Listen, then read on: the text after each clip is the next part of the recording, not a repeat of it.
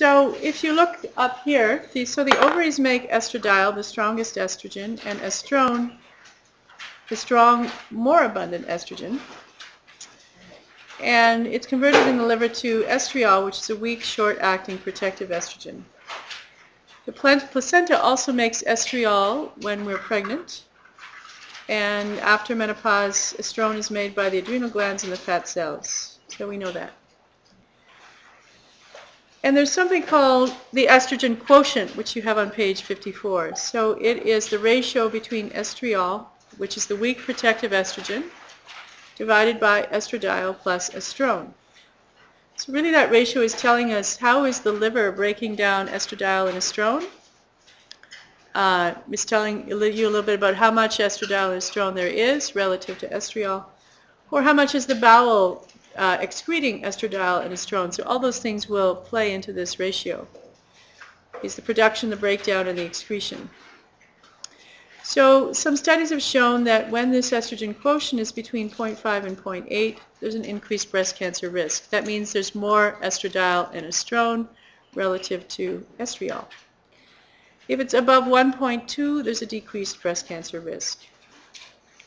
And the phytoestrogens aid in the conversion of estradiol to estriol, and the phytoestrogens and iodine both increase the estrogen quotient, which you want. The higher this number is, the better. So how do you measure this? How many of you have had this measured? Anybody? So you measure it, the way I measure it is with a lab in the States called Neuroscience.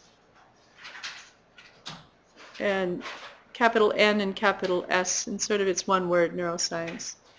And they also might go under the name of Pharmasan, Pharmasan.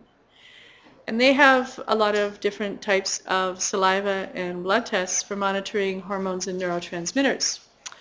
And the one that's most useful for breast health is called Postmenopause 1.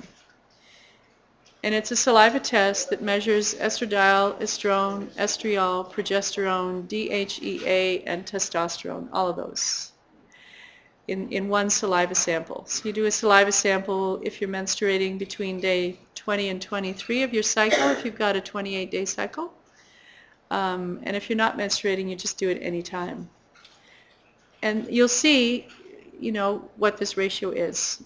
And if the ratio is too low, if it's between 0.5 and 0.8, then we manipulate it with diet and supplements until it's okay. And then you've just improved your estrogens, right? So it's knowing how well your supplements are working for you to get this into balance.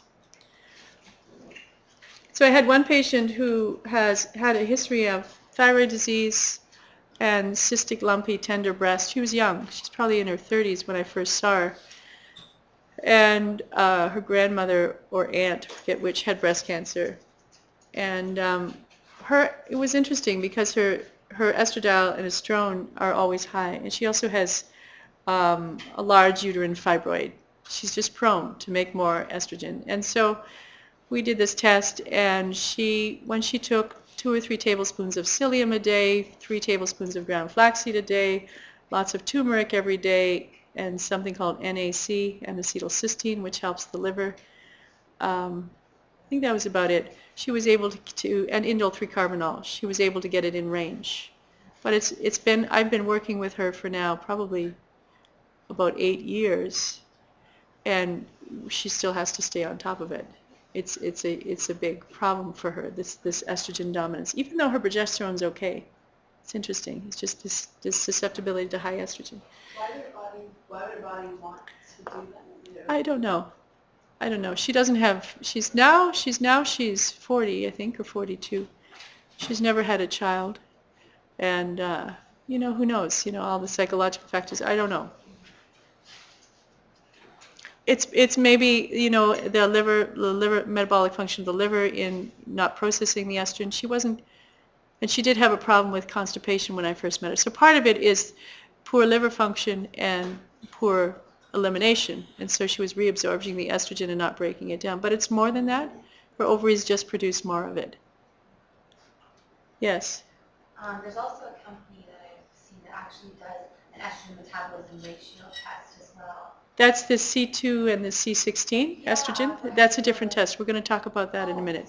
So there's two tests you can do to look at estrogen. This is one, and the other one is the ratio between two metabolites of estrogen.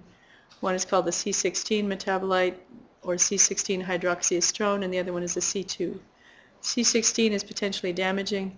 The C2 is protective, so you want to know that. And both of that test is telling you about liver function. And which do you? Ideally, you want to do them both. They can be different. Okay. Ideally, you want to do them both, even though it's pricey. This is about $100 to do that saliva test with all those 5 things. It's a great price. Yeah, because many other. I went to this lab because they have the most tests with the cheapest price. Rocky Mountain doesn't do this one. They don't give you the numbers for estriol and this. You just need these 3 numbers, then you can figure out the quotient. But Rocky Mountain doesn't do that. But they have the other one, the other ratio. Yes. So to connect with the neuroscience, you go through a naturopathic doctor. You have to go through a naturopathic doctor or an MD. You have to go through a practitioner though. Yeah. I have 2 questions. What are the percentage of breast cancers that aren't estrogen dominant? What? Say that again. What are the percentage of breast cancers that aren't estrogen dominant? I don't. You know what? I don't know the answer to that question. I think. I don't know. I might. They're mostly estrogen dominant. I would guess that it's about 60% probably are estrogen dominant, and maybe 40 not. Most are estrogen dominant.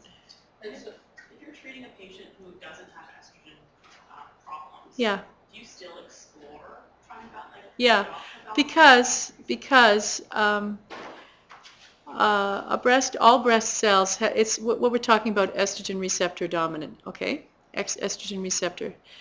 All it means is that cancer still had estrogen receptors on the cell. So all normal breast cells have receptors for estrogen and progesterone and insulin and IGF-1 and melatonin, okay?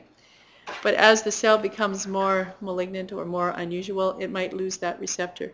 Once upon a time, it was fed by estrogen, but as it's lost the receptor, there's something else that's programming it, not estrogen anymore. Cells can change. So at one point, a tumor might be estrogen receptor dominant. A few years later, it may not be, or reverse. They can move on a continuum of malignancy one way or the other. So yes, you always want to assume or check to see if there's a problem with estrogen, even though if the cell type at that time is estrogen receptor negative, estrogen won't push it anymore. Estrogen won't cause it to grow. But I think you still want to balance estrogen, because it's also that when estrogen is balanced, the thyroid is balanced. You want to have hormone balance generally. So this is a good thing to check in everybody. It would be a wonderful thing to check in every woman from the age of 20 onward, so that to prevent a problem with estrogen dominance. Okay? Yes? Do blood tests just not show hormones the same way as saliva? They're not as accurate. The range in the blood test is far wider of what's normal, and so this ratio I've never been able to do with a blood test. I think it's possible, but I think it's more accurate in saliva. Anybody else? Yeah. Regarding tamoxifen, would you recommend doing this test? Tamoxifen is blocking the estrogen receptors. Yeah, you would, sure, because you want to have you still want your estrogens to be balanced, even though you're on tamoxifen. Yeah, we would do it. Sorry, did you say how often to do that? Well, once a year, Okay. as a preventative, and if you have a problem, then you would try to fix it and then check it 1 or 2 months later until you've got it fixed, right? The treatment protocol is 1 to 2 months in general. Yeah, 1 to 2 months. It should fix within about a month if you're doing the right things. Yeah.